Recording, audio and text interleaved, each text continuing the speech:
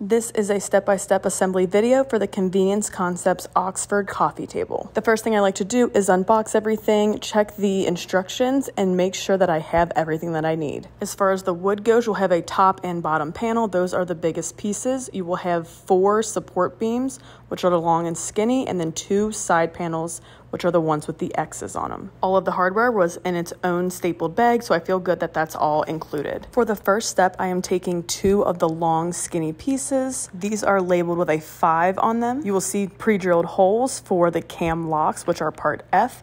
You'll need 6 for this, 3 in each one. From there, you will grab piece 2, which is the bottom panel. You'll flip that up so you see the holes facing up, and you will insert 6 of the cam bolts. You'll connect these pieces by taking the skinny narrow piece and dropping it down so that it clicks into the cam lock bolts. You will then gently tighten the cam locks, and then you'll repeat this step on the opposite side. Next, you will need 8 of the wooden dowels and then the 2 end pieces with the X's on them. The legs are considered the bottom here, so when you are looking at the holes, you'll want to put the wooden dowels at the top of each set of holes. Now this next part is a little tricky. Find the one with the X that is labeled 3. You will insert that wooden dowel that's sticking up into the top circle of that bottom panel. Now for the lower hole on that narrow panel, you will be inserting one of the lock nuts into it, and then from the outside of the left panel, which is labeled 3, the one with the X, you will be putting one of the bolts in, and those have to line up. That is a little bit tricky for this, simply just due to the angle that you're looking at it. You have to make sure that the opening of that lock nut is open and facing and ready to accept the bolt that is coming through. Here's a close-up of what that will look like. You will know when it's in the correct spot because it will push in more and you'll be able to tighten it. Otherwise, it will just keep spinning. Once that is complete, you'll grab the 2 other number 5s, which are the long, skinny pieces of wood, and you will attach it to the top portion of that X panel. You'll do the same thing here. You're going to need those lock nuts and the bolts and make sure that they align.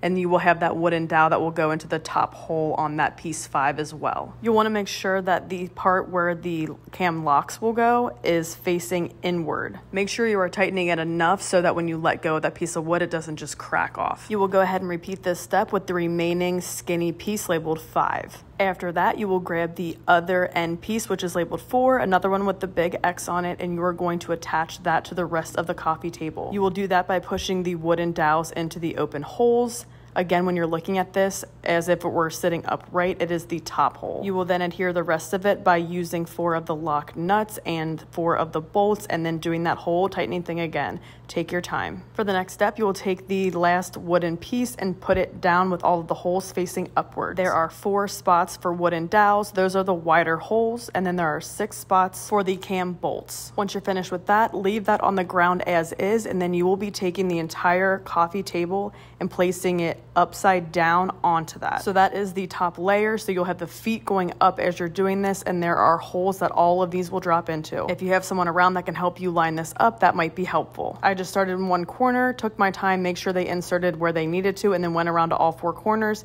and then eventually it just all dropped in. You are close to the finish line if you've gotten this far. You will grab the 6 remaining cam locks. You will see these spots for that on the inside underneath. Look closely as you're doing this. You'll see where the bolt is coming up. That will help you to know where to place the opening of the cam lock to make sure it pushes in. Then you'll go around to all 6 of those and tighten them. Now the very last step, that is not even that necessary, is putting stickers on over the bolts. I learned to not push them in very hard, just kind of place them on gently, or else you'll be able to tell that there's a sticker there. Overall, this is made very well. It took me about 30 minutes to put together by myself, having never done a table like this before. Overall, I love the way this looks, and it will be a perfect addition to any living room space.